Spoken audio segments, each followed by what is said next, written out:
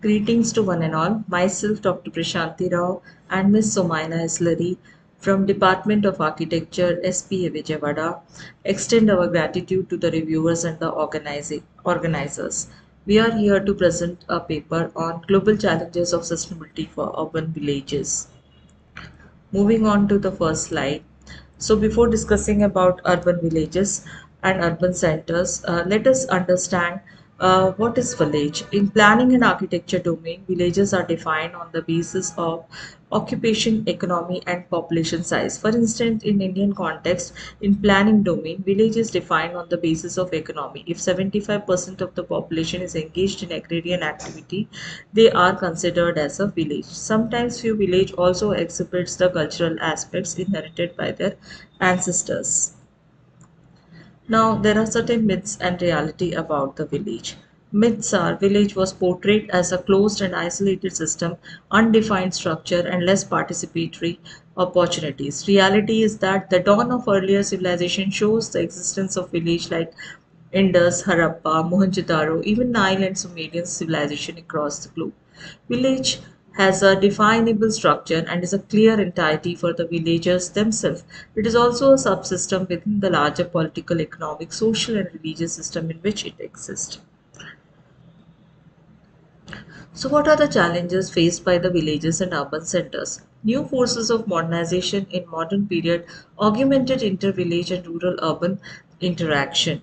We see industrialization, localization, urbanization, and globalization definitely brought the challenges both to the village and urban entities. Nowadays, we can also figure out a village in the middle of the city, which acts like a fossil of an old civilization scattered among an enormous urban mass of steel and concrete. With the advent of the Industrial Revolution and the rapid growth of the cities, societies faced a variety of challenges. Extreme centralization and fragmentation of urban hierarchies are major challenges. Now, urban areas are not urban areas; they are city, large town, small town. Villages are not only villages; now they are hamlet and isolated dwelling and villages called as villages. Now, why urban village is the best idea for the today's context?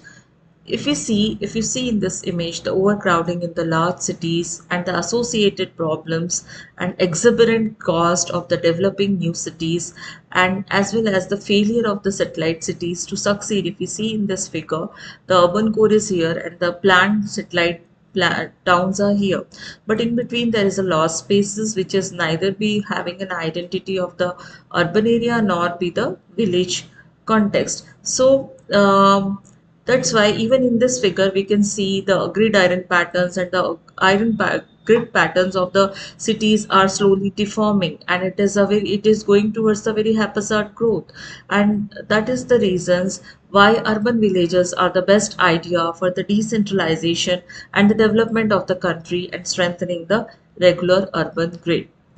Now we will discuss upon what is urban village. The urban village is a concept. Actually, it was developed in the Britain and promoted by the Urban Village Group in the late 1980s. The concept was basically focused on kind of a philosophy which is working on the set of the principle, which is called for the well design. First is the well design and mixed use, promoting mixed use, and it is also promoting the sustainable urban areas and strong belief in the sense of place and community commitment should be brought by this concept. So it is not like that ki urban village has been discussed in 1980s only. Even though this concept has been researching in recent decades, it isn't new. Neighborhood planning concepts of proximity and locality central to the urban village reflect neighborhood planning ideas originating in the 1920s. We all know that the Ebenezer Howard's Garden City concept as well as the Clarence Paris neighborhood concept both talks about the kind of urban village concept. They are talking about the 20-minute walkways and giving more priorities to the amenities within the reach with the lush green areas. In this purview, the second part of our paper is actually discussing about the eastern and western counterparts of the globe. So, so In Western counterparts for developed countries, or we can call it as a Western counterparts, urban village is a 20-minute neighborhood in which residents can get to most of their essential services or activities within 20 minutes by walking, biking, or taking public transport.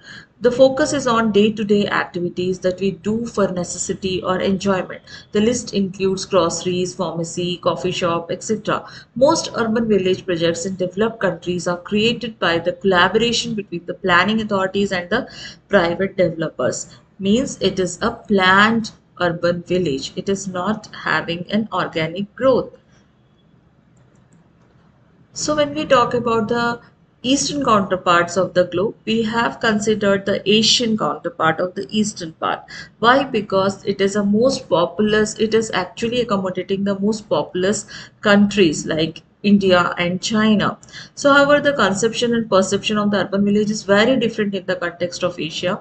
Among the most populous countries in the world, India, urban villages are the villages that have been urbanized, that is, the original villages that have been adapted to urbanize surrounding them. And there is a hardly any basic service, civic infrastructures like roads, water, and sanitation. But now, in the present context, with the due consideration of different policies and other things of the government, slowly the cities are having the certain infrastructure, villages are having the certain infrastructure facility. As a result of urbanization, or agriculture in the farmlands in this ancient context were actually converted into the sold to the builders, and they are converting into the concrete structures. So, in Asian context, we have taken the two villages. One is the Dayu village, Guangzhou, China, and another is a Hojkas village, Delhi, India. Both of them are in Asia, but they are contradicting in their nature. But if you see the proximity to the Dai village of the Guangzhou, China, if you see in this image, it is 20 kilometers from the central business districts of the Guangzhou. It is sprawled over the 2500 hectares, and originally it is having the inhabitant of 9500 people, but now it is populated by 147,500 people. It is known as a Tabao village. Tabao village is the village where the economy is based on the online business products. And if we talk about the Hauchkhas village, Delhi, India, it is actually, this village is surrounded by the beautiful intrinsic views of the heritages. So it is around 17 kilometers from the Huda city center and the central Delhi. It is also sprawling on the 50 hectares, approximately 65,000 population is there. And it is actually the earlier, if we see the past, it is a home to the, its identity is a home to the Mughals, and it is now at present having the shops and restaurants. See the temporal change in the spatial sprawl of the Dong village. Earlier in 2006, it is looking like this, and 2022, it is highly dense.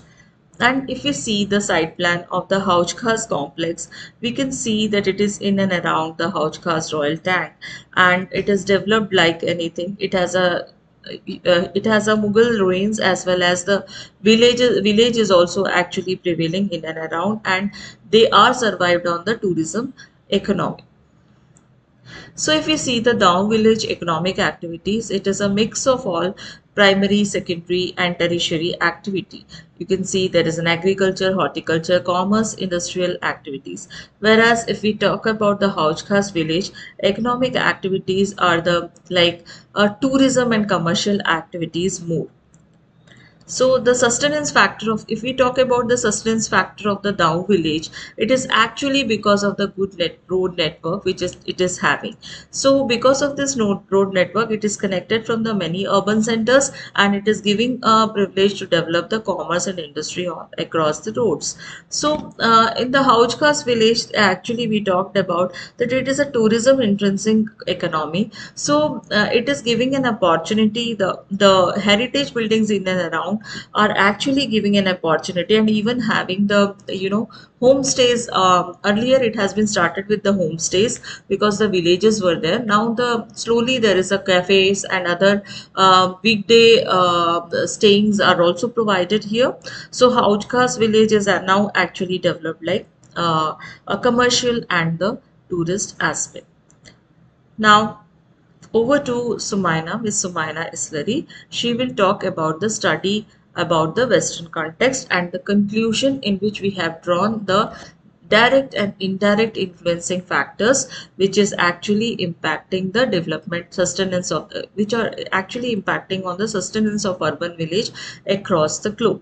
Thank you. Now, continuing with the Western context, the same approach was adopted for the urban villages of the Western context. The selected case studies are Silvertown village of East London and Franklin village of Michigan.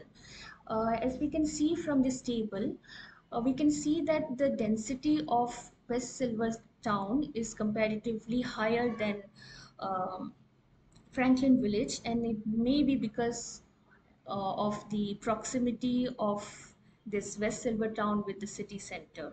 And talking about the identity factor of West Silvertown, the location, isolation, and new urban form, which is in contrast to the urban fabric of the surrounding area, give a very clear identity and a sense of place to this urban village.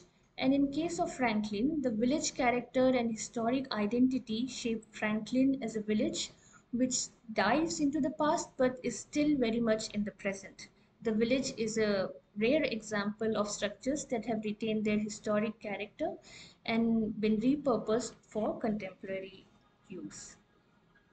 Looking at the evolution, um, in the past, West Silvertown village had very active docks, but due to this discontinuation of freight system or transportation system, this site then converted into a brownfield. And very recently in 1981, the government decided that the focus should be on private investment and to regenerate the entire area. So over a period of 20 years, much of the area has been rebuilt and now it has been converted to a planned neighborhood. Now, talking about the evolution of Franklin Village, it is a very old village. So the settlement began in around 1824, and many of the early settlers had trades including um blacksmith, carpenter, mason, bricklayer, and shoemaker. And in the next decade, Franklin continued to grow and had many businesses, including different types of mills, brickyard, and other shops. So, life in the village did not change until the advent of automobile and the construction of highways, which then this construction of highways and proper transportation resulted in large-scale family lots in 1920s. And this what you see in the image on the left is the Franklin cider mill. It has been there since many decades, and it has been one of the major catalysts for urban rural relationship. Again, now coming to the another factor of analysis, the economic activities, which uh, in many cases act as catalyst for the urban-rural relationship. So in case of West Silvertown, it shows lack of agricultural and allied activities and even craft-based activities. However, to enhance the social sustainability, of the village, the West Silvertown Village Community Foundation was established, and this is in charge of delivering a comprehensive program of activities for the residents so that their social sustainability is enhanced. And in case of Franklin Village, through village events, public art projects, and historic preservation workshops, the village's identity as a historic village has been shaping up with a very bright future. And the emphasis on the conservation aspect of historic structures and use of architectural materials to improve such historic buildings are very much noteworthy. Now, our next factor of analysis was the sustenance factors. So, being inspired by the urban village concept, West Silvertown village is very much well structured in terms of its amenities and infrastructural facilities. Its proximity to the city center or urban core lends economic vitality, and enhances the urban rural interaction. The Franklin Village, whereas, has a very unique collection of historical structures in original conditions, and these structures attract many tourists and has been instrumental in making this Franklin Village the first uh, urban, or making it the first historic district of Michigan. The historic Franklin cider mill with its water wheel has also been very or immensely popular with many tourists. Okay, as depicted in this figure, the evolution of urban villages for above said case studies reveal two types of characteristics. The former is organic and the other is planned. So in Asian village context, both the examples exhibit organic characteristics because of its proximity. Now coming to our observations, as depicted in the figure, the evolution of urban villages for these case studies reveal two types of characteristics. The Asian countries have organic characteristics which are impact of the urbanizations, and which usually have very strong historic or cultural bond or history. Okay, and the Western countries, as depicted in the Now, coming to the observations, as depicted in the figure, the evolution of urban villages for all the case studies um, reveal two types of characteristics. The former is organic and the later is planned. So, in Asian village context, they exhibit organic characteristics because of its rich historic cultural identity, and then good accessibility or transportation network from the nearby urban centers. And Western urban villages are the resultant of impact of master plan, redevelopment projects, and rehabilitation projects. Now, locational criteria of all these case studies depict the impact of density and migration of that urban village. So, Asian villages have high densities and they have grown organically and are the direct response of growing urbanism, whereas Western urban villages have lower densities and as they are planned neighborhoods. Similarly, the proximity to the city centers or city cores also dictate the intensity of urbanization. To conclude, if we look into the urban characteristics of Asian context, in China, urban villages are the resultant of China's urbanization initiatives. So, a typical urban village is characterized by squalor, overpopulation, social problems, and it is mainly populated by the poor. In spite of this, they are among the best neighborhoods in several major cities and offer economic opportunities to immigrants. Whereas urban villages in Indian cities are villages that have been adapted to urbanization. A lack of planning standards causes new construction to be haphazard, and they lack basic civic facilities of road, water, and sanitation. As rise in such places occurred uh, as a result of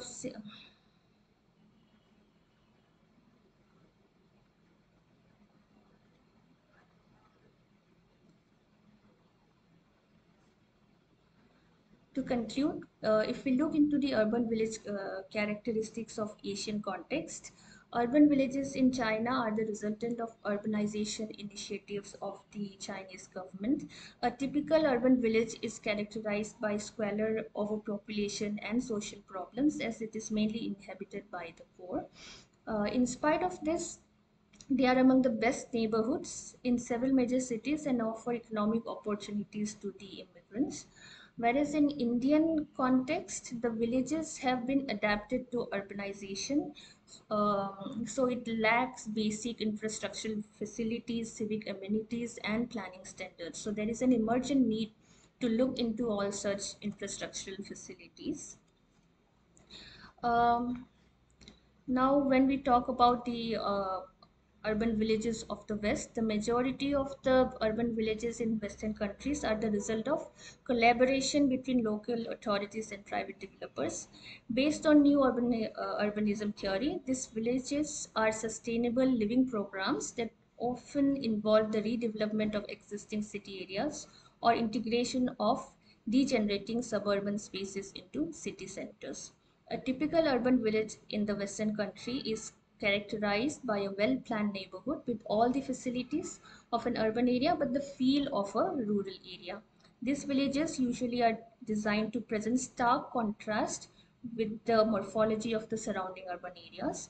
They may not retain active agriculture or allied activities, but the abundance in public green areas, woodlands, larger residential plots, and the added cultural character in some cases offer the rural feel which the other suburbs may not offer.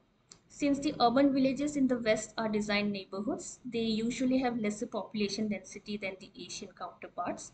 Although replete with all the amenities, certain neighborhoods sometimes lack linkage to the past or heritage, which in turn may create lack of identity and hamper their sustenance. However, with improved policies and design interventions, such gaps can be filled through redevelopment and regeneration. In the end, we have come up with the matrix to show the direct and indirect influencing factors in both the context. These factors play a major role in the sustenance of urban villages. The direct influencing factors may include locational criteria, morphology, cultural identity, and physical infrastructure.